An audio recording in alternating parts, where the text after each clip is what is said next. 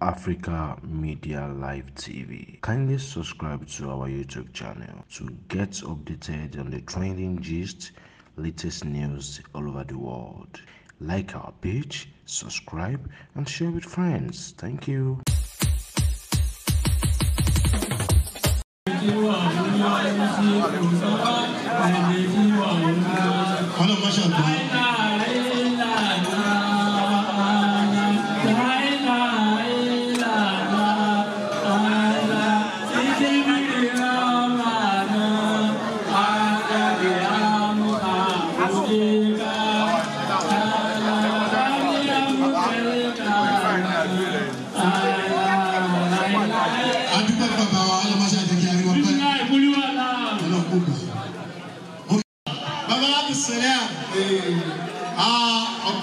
Adebayo, Allah.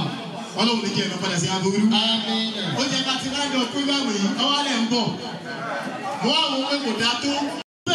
Bẹ́ẹ̀ Ọlọ́run, Màmá Jésù bẹ́ẹ̀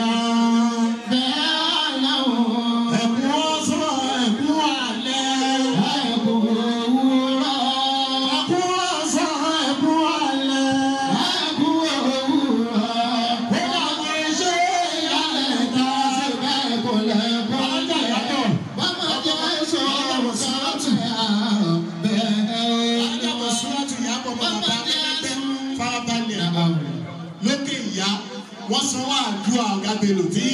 Femi Adebayo, filmmaker ni mí, adúpẹ́ f'Ọlọ́run nínú oṣù Ramadan tá a wà yìí.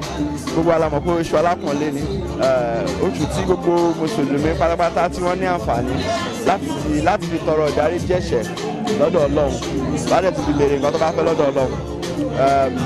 Inú mi dùn pé oṣù tọdún yìí ó bá mi láyé, mo tún wá bẹ̀ Ọlọ́run pé èyí tó ń bọ̀ náà kó túbọ̀ bá mi láyé, kó bá mi láyé. Èyí tá a wá ń ṣe lójú ìbá lọ́jọ́ tèmi Ramadan lecture Alhaji Kazeem Adeoti'S, inú mi dùn pé mo attend. Kò sí kankan tí inú wa fi ń dùn ju pé ọ̀pọ̀lọpọ̀ ló máa ń wá àǹfààní láti rí oṣù Ramadan nítorí pé oṣù alápọ̀nlé tó pọ̀ jùlọ ni. So màá tún wá fi opportunity ibẹ̀ gbogbo Muslims pàrọ̀tà pé ká lo opportunity oṣù yìí ká fi tọrọ àforíjì lọ́dọ̀ Ọlọ́run, ká dẹ̀ fi bẹ̀ Ọlọ́run fún Nàìjíríà Ọlọ́run kó túbọ̀ jẹ́ kí ìlú wa kó dájú báyìí lọ. Mashallah. Thank you.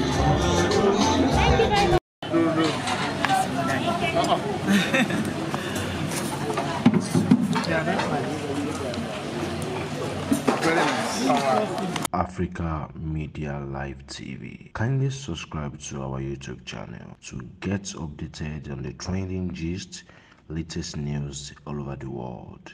Like our page, subscribe, and share with friends. Thank you.